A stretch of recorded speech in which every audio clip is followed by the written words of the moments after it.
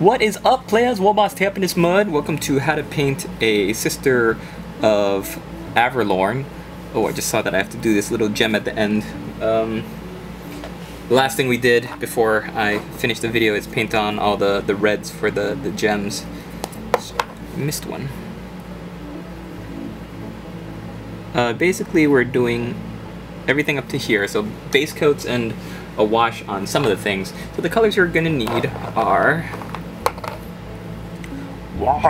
Flesh, Coelia Green Shade, Russ Gray, Balthazar Gold, Dryad Bark, not yet, Seraphim Sepia, Raglan Flesh Shade, Corn Red, Girly Mountain Blue, Steel Legion Drab, Lead Belcher,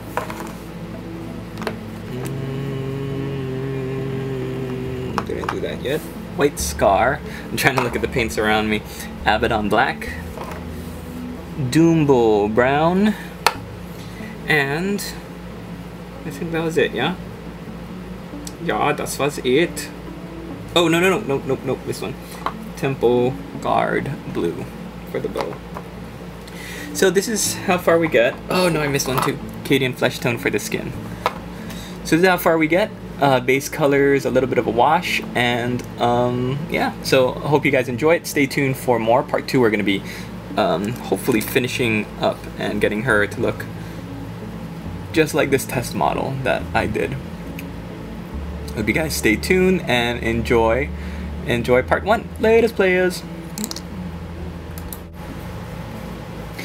Alright, players, what up, and welcome to part 1 of How to Paint a Sister of Averlorn. So the reason I decided to use this model is because it is it's got an open front, so you can really see how to paint the torso area, and the bow is still kind of pretty dominant, so you can tell how to do all of the bow areas as well. If anything, you don't have the arrow part of the bow, but I'll teach you how to do the arrow if you're also working on doing an arrow.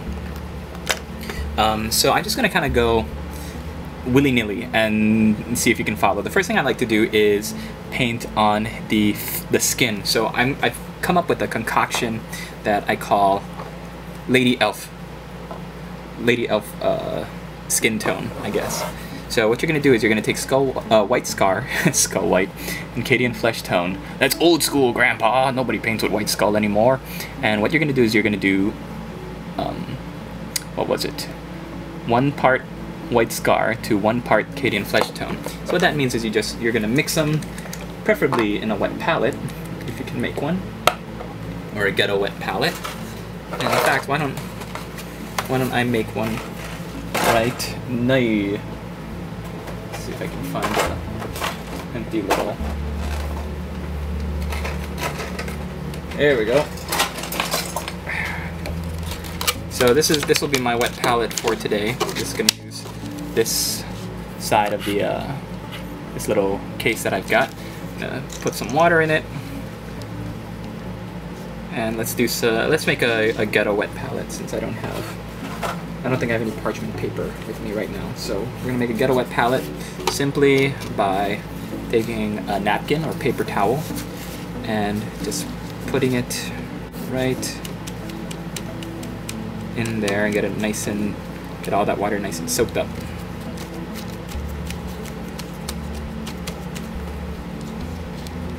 A little bit more water. Oops.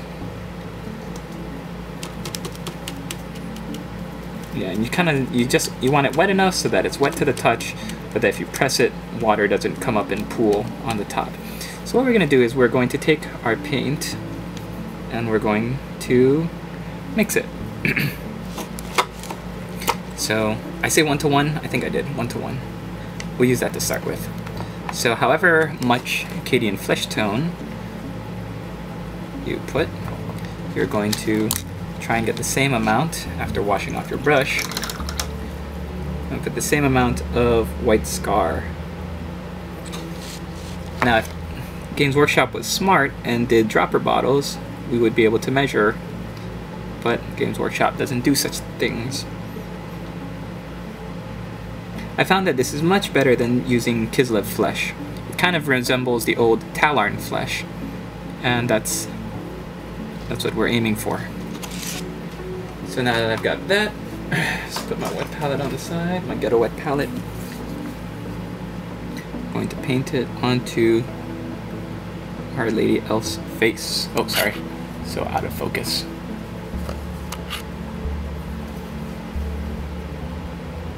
Face and neck, if you would.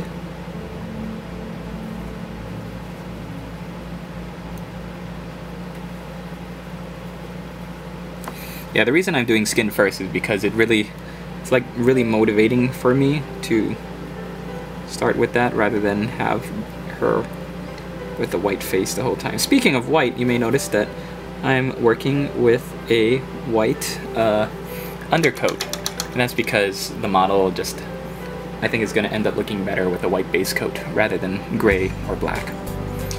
So that is perfect. We're going to let that sit for a little while. I'm thinking of doing a whole how to paint blonde hair tutorial, but for now we'll go through it. Steel Legion drab.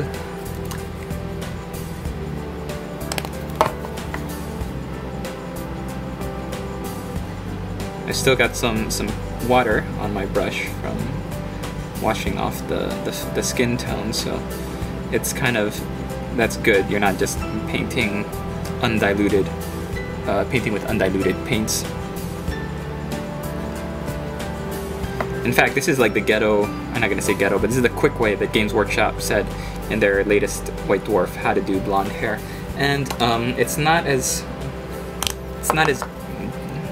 detailed, and in my opinion, it's not as good as the way that I like to do it, but for this tutorial, it'll serve its purpose.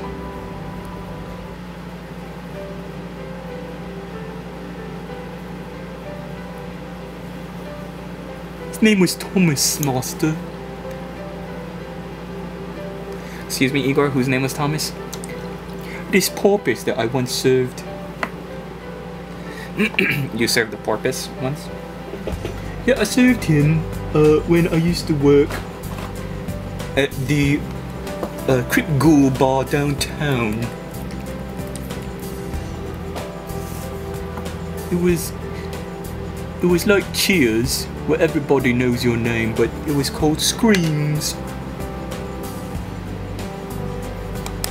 And there's this porpoise that came in once, and I served him. I was working there at the time, you see, to pay for Crypt Ghoul College.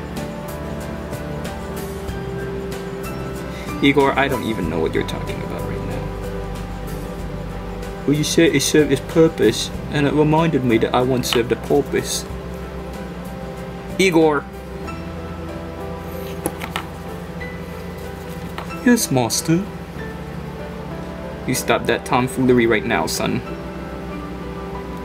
Nobody wants to hear about your silly stories.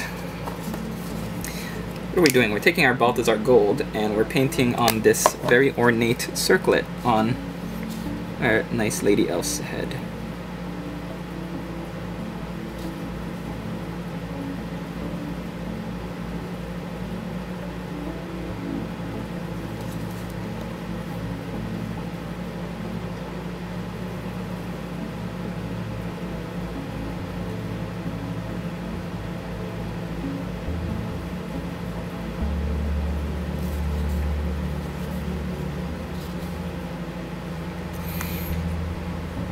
Okay, so that's pretty cool. We're also going to take our Balthazar Gold and paint down here.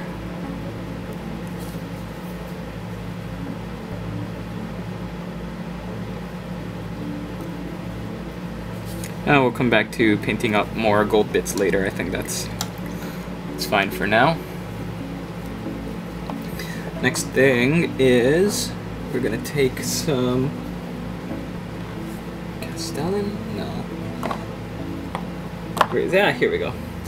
And take some Wa flesh, and we're gonna paint the back of the cloak.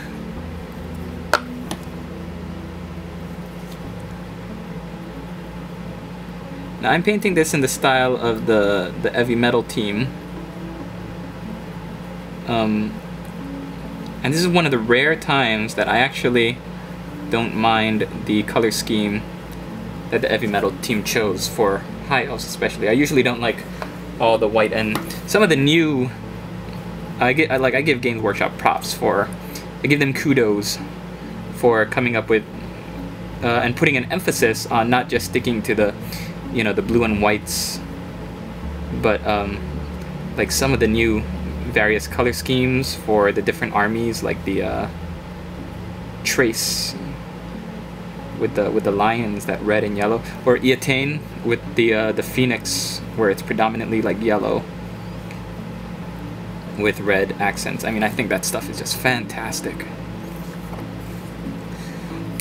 Overall, though, it's like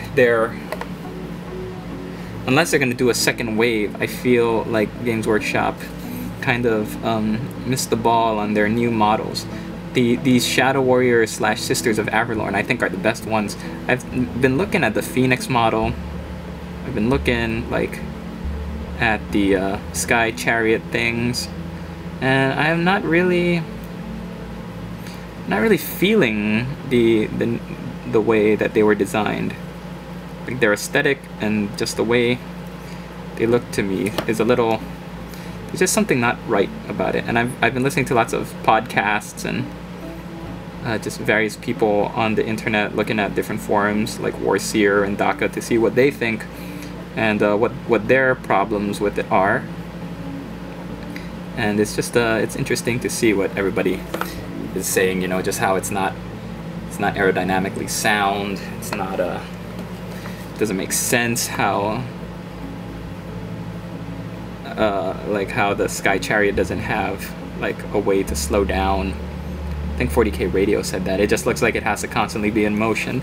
Like the ego can't just hover, because once it does, the chariot's gonna fall down.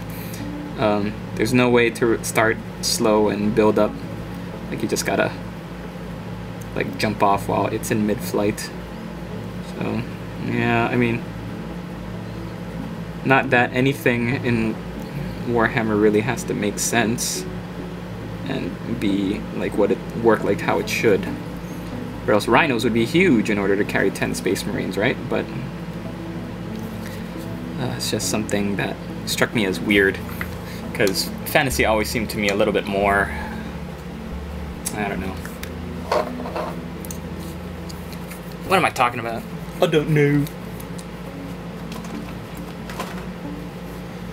Did I ever tell you that I served the paupers? Yes, Igor, you told us that. Back to this elf. We're gonna take Jayad Bark. We're going to paint her scabbard on her back, as well as her boots and her corset. And start with her boots.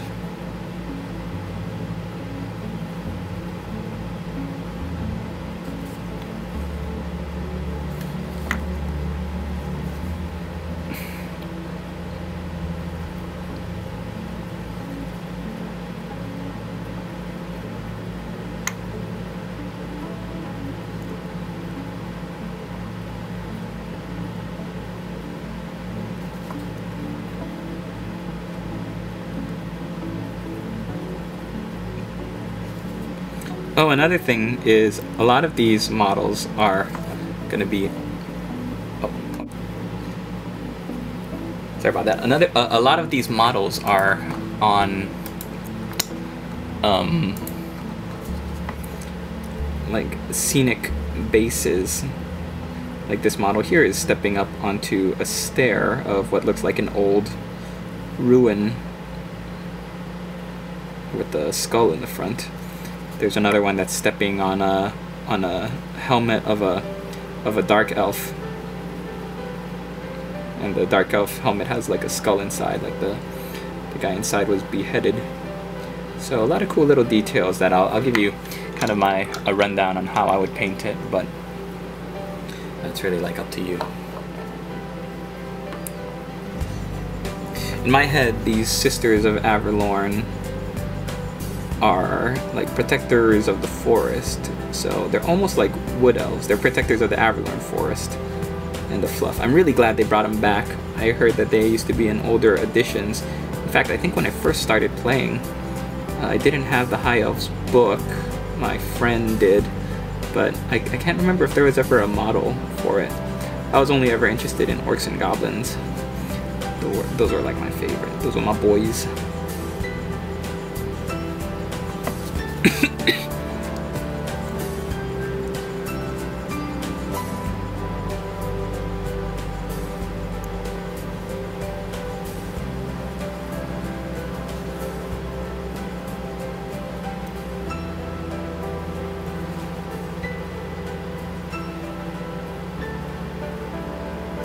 Alright, there's that.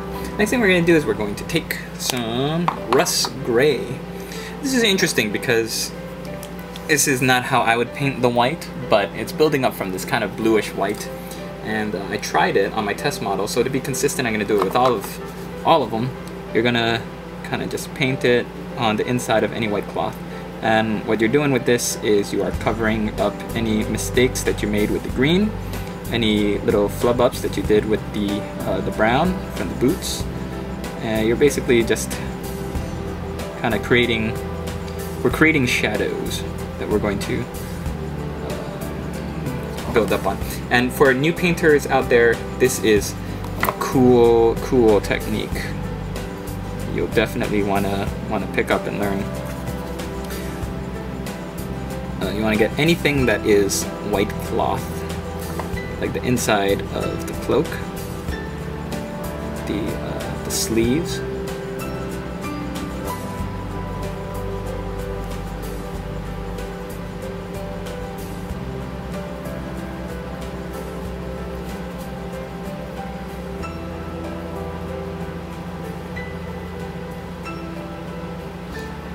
this is our base. We're going to build it up to a nice gleaming white, but for now.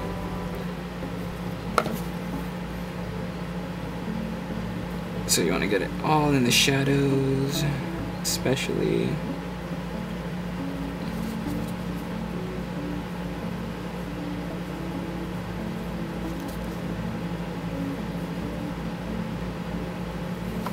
I think that's all the white. And then there's a little swatch of swatch? Is that like a Swedish watch? Igor, you're very talkative this video. Oh no, I'm sorry.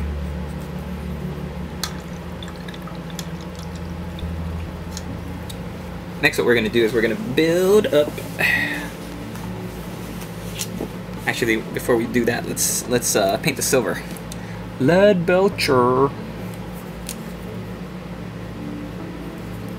So definitely the sword. And the pommel. Or I guess, no, what's that called? The guard? The hand guard?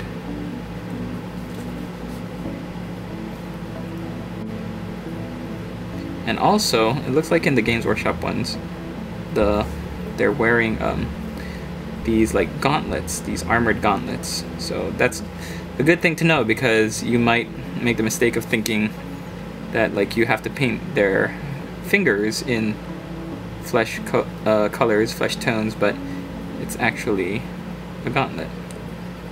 And then we're going to paint this little, what's this called, a vambrace? Not sure what that's called. But that's what we're going to do.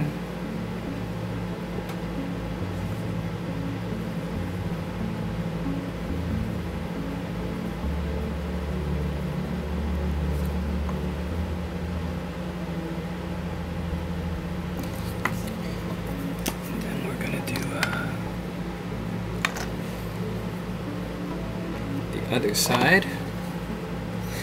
And before we get to that, let's do these scales and these like the torso piece of her armor.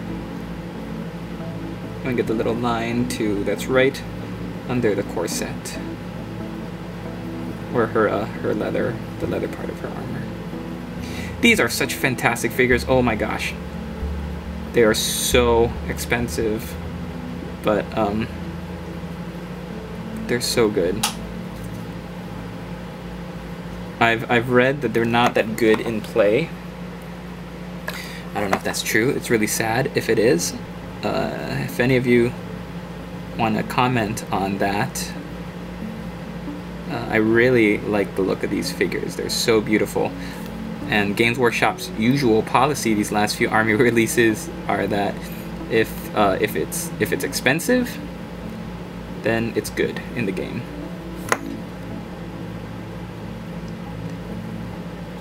Like the Tau, the new Riptide suits and the broadsides and stuff. I mean,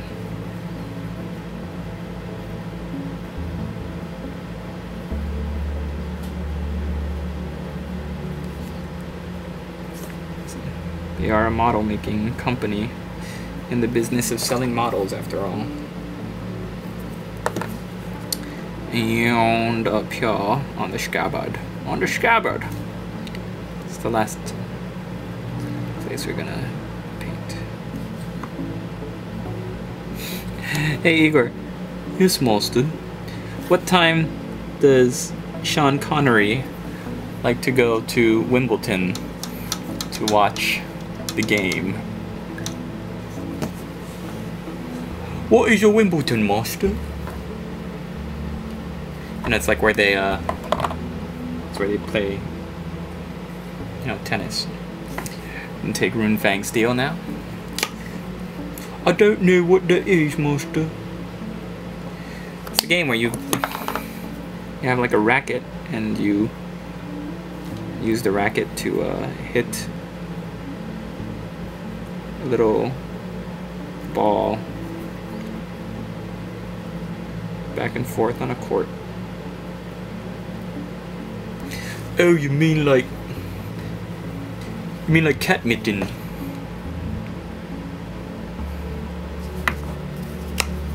I don't even want to comment on that. Taking Runefang Steel, and we're doing the rim of this little heart jewel up here at top.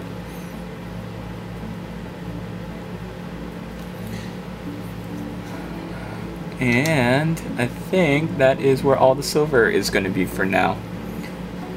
Let's take a look at our model now. Yeah, alright. So next thing we're going to do, we're going to paint flesh onto the trim of her armor.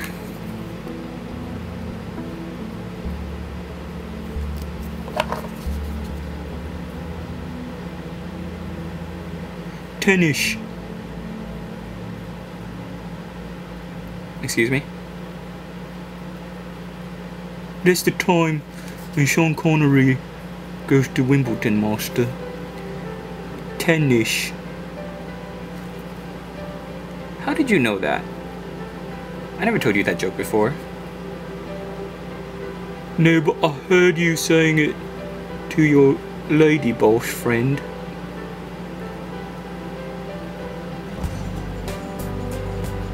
Oh. It's funny, right? You gotta say it with the Sean Connery accent, though. Tennis. That wasn't very funny, Marsha. I'm gonna roll my eyes at you just like she did. Everybody's a critic. Alright, what we're gonna do now is... take my watch off. We're going to paint the bow in Temple Guard blue. Now, when I read this in The White Dwarf, I was floored. I fell out of my chair.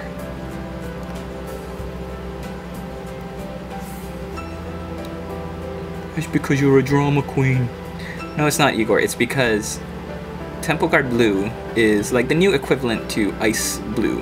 And ice blue was a highlight color. Like, there's no way you would dream about using ice blue as like the first color on something. It's just already so bright. What I would do if I had been writing the article was I would naturally assume that you would start lower, like say with Sotec green, or even as dark as Stegodon scale green, and work your way up. But I didn't, and I trusted White Dwarf, and lo and behold, it was actually pretty good that I did.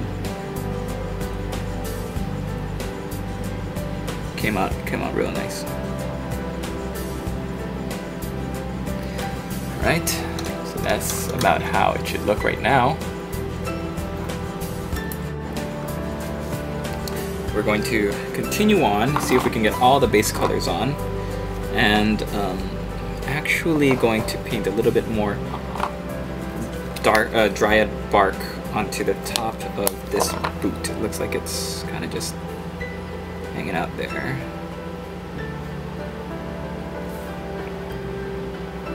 And this side, there we go. Evens it out really nicely. Okay. Go back and clean up the mistakes.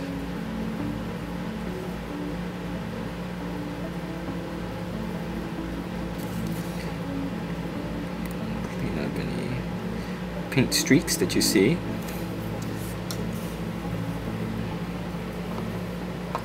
The beautiful thing about these models, well, one of the beautiful things is just how posable, or not posable, but how good they look in their poses.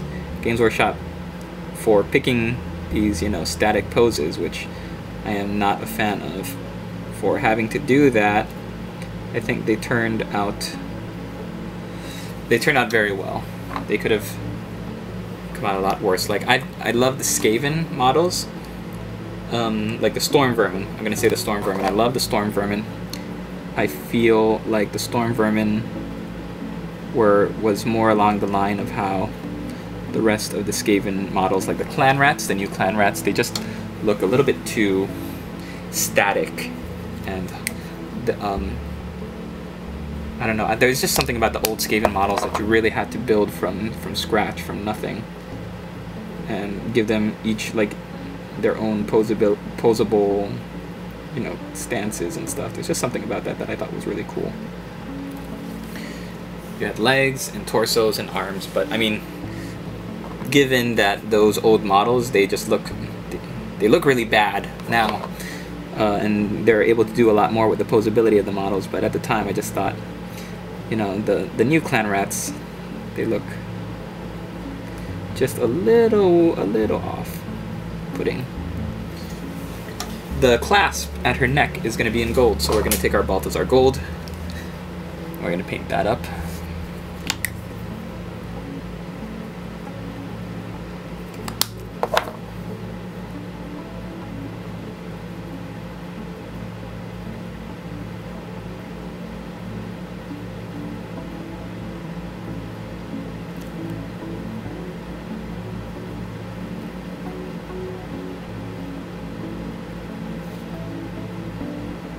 We're also going to do gold in the pommel of the sword for the rune, or at the base of the sword for the gem, surrounding the gem, and for this rune here.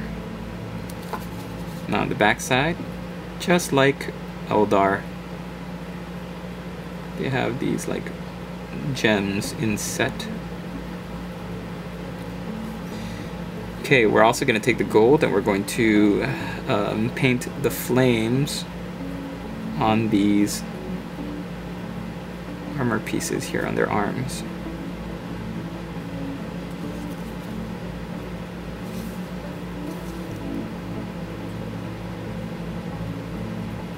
I think I shaved down this side. I shouldn't have. Oh well. We'll paint on the design freehand.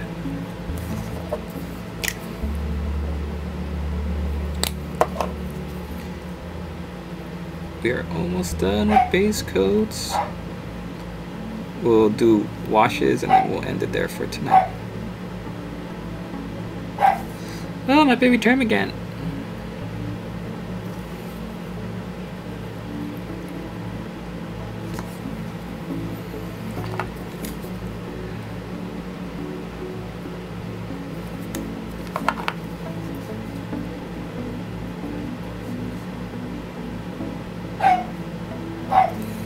Alright. Next we're going to take Doom Bull Brown. And we're going to paint that onto inside where the armor meets the white cloth of the sleeve. You've got a little gap. And this color is going to go right where that gap is. Both sides. It's a little flash of color. It's not going to be red. We're not going for a bright red. We're just going for a little bit of little flash of color, just like that. Now we're going to take some Abaddon Black, and this is how I do my eyes. You have to really thin your brush, really get the tip as fine as you can make it there, and just drag it along the edge of the paint in the top of your pot, like so.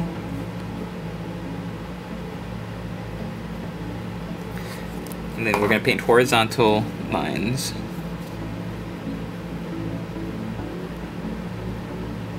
Let's see, are we in focus, Igor?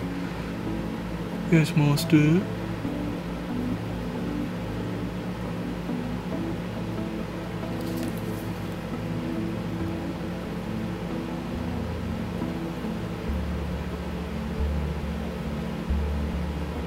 Okay, if you make a mistake, like I'm doing, let's also get her mouth while we're here.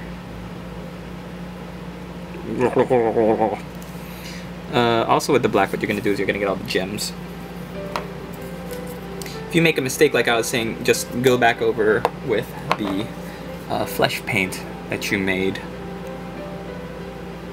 That mix of Cadian flesh tone and white scar.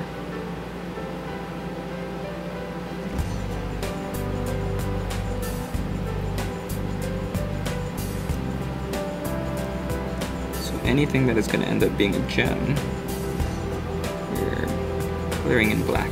This is also how I do gems for my Eldar, for anybody really. We're going to get the little gap in the scabbard since she's got her sword out. We're also going to get the cloth on her back that's holding the scabbard in place.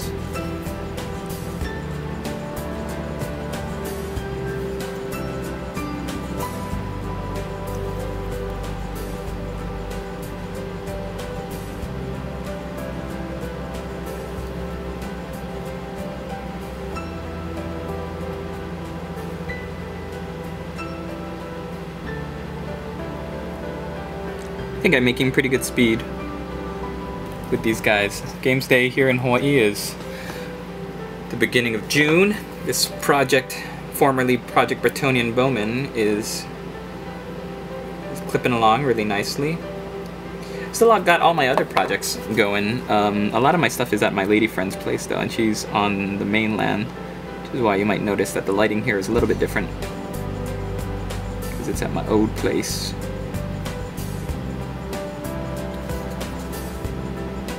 Alright, that's gonna do it for that. So now we're gonna go back and we're gonna take that mixture that I had made of Cadian flesh and white scar, and we're just gonna retouch up the skin. By the eyes. Sorry if it gets a little bit out of focus, I'm gonna have to do some surgery here.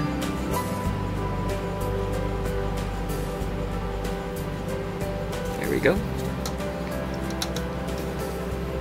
I see that her circlet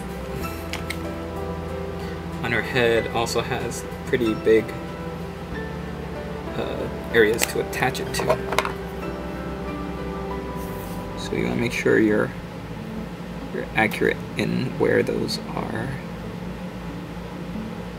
They almost look like sideburns on this bigger circlet, like this character head here. Alright. Is that just about everything? On the chest, she's got a, or on her armor piece, on her torso, Some of them are all silver. What I like to do though is right around the heart. I like to take my Balthazar gold, and I like to paint these flames coming from the side. Ah, moth! Ah!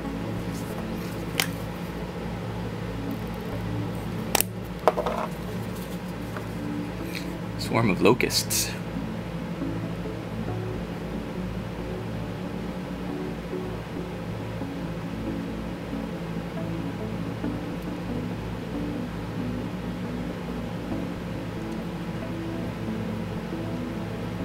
Sorry. Is that you, Festus? Hey. I was just trying to get your attention, 'cause you haven't painted me up yet, old boss. So you cast Swarm of Locusts on me? That's right. Alright. Let's leave it there for now. Washes. So we're going to do Athonian Camel Shade? Quellia Green Shade, sorry. Quellia Green Shade for all the green. For some reason, BL Tan Green, like when you see that name on the shelf, you think, oh, that's nice. It's gonna give a nice vibrant green. But it doesn't though. It really doesn't. This Quellia Green Shade really does the trick. So, let's start it here. Now, the trick is, what you have to remember is that shade will go down with gravity, and it will pool and leave the ugliest watermark.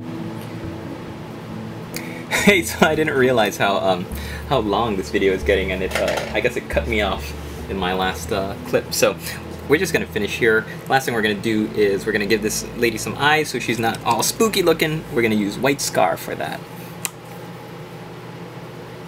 Take a little bit of it on the tip of our brush, and we're gonna do horizontal line within the black horizontal line.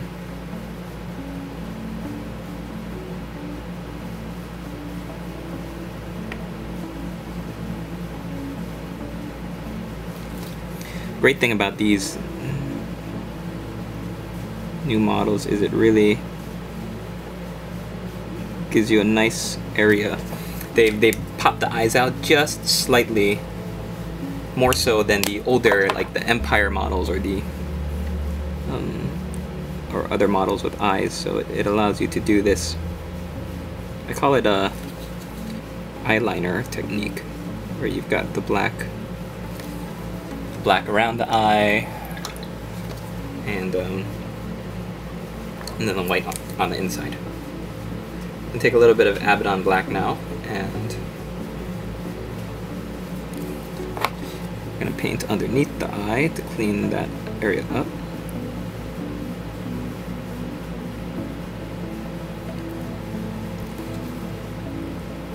And on this side,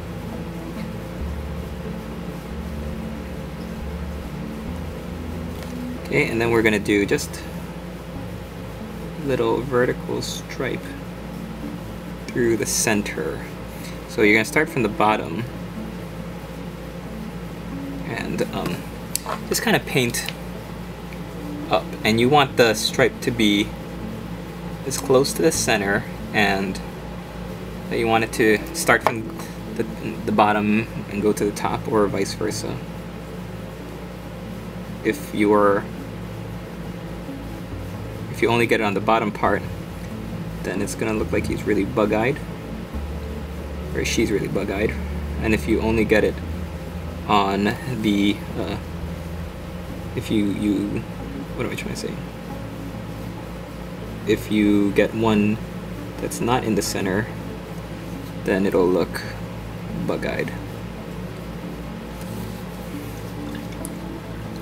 So this one kind of looks a little bit bug-eyed, but what we're going to do is we're going to see if this kind of fixes it.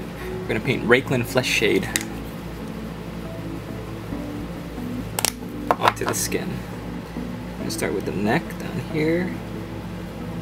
And this is going to give your combination of Acadian flesh tone and white scar. It's going to give it a really nice rosy kind of appearance. I think this is how I'm going to do all of my skin from now on. It's really, really good. So the eyes are still a little bit buggy, so what I'm going to do is I'm going to go back and kind of play with them a little bit more. Last thing we're going to do while that shade dries is we're going to take some corn red and we're going to paint the gems. For just about all the gems, what we want to do is start at the bottom and paint up the right side and leave a little bit of the color before. So with this heartstone, we're leaving a little bit of the black in the upper left corner.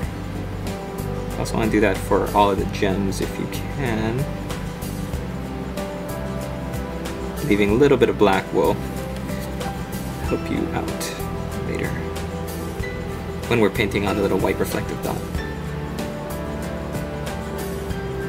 But now you might notice that your silver is looking a little bit cloudy. So don't worry about that because of the Guilliman blue. The Guilliman. Don't worry about it. So that's where we're going to leave off today. So next time we're going to be painting up the whites. We're going to be highlighting everything up. And we should be finished in part 2. So thanks for watching, everybody. See you in the next one.